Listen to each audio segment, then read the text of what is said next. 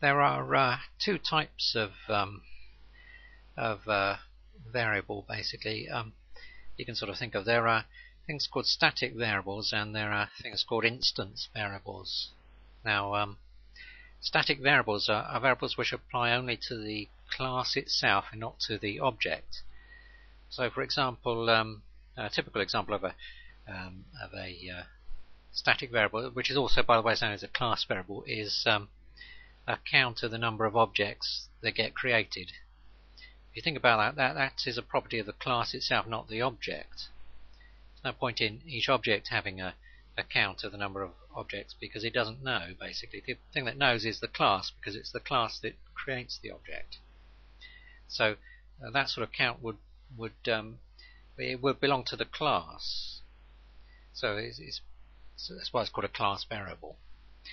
So if you take a look at this, here's an example of something called myClass, which has got a static variable which is an integer set to 0 initially, and other private variable underneath there, somewhere in something or other. And when you create it, here's the constructor. The constructor, by the way, doesn't return anything at all. It's got nothing on the right here.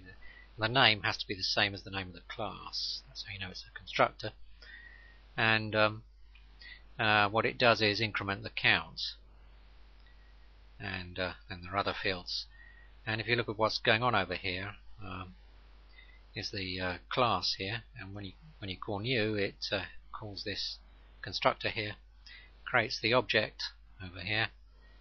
Now the object would have that private variable int I there, any other private variables that there might be, any other fields and stuff.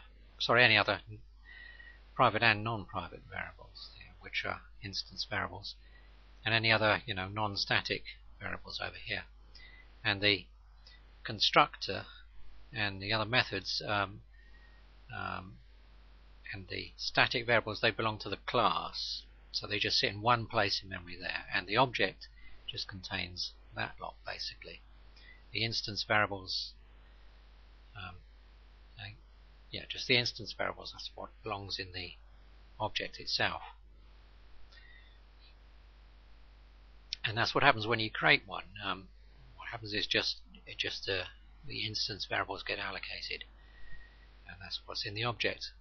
And it always appears, of course, as though you've got this other stuff in there as well, but you haven't. It's just located in one place with the class.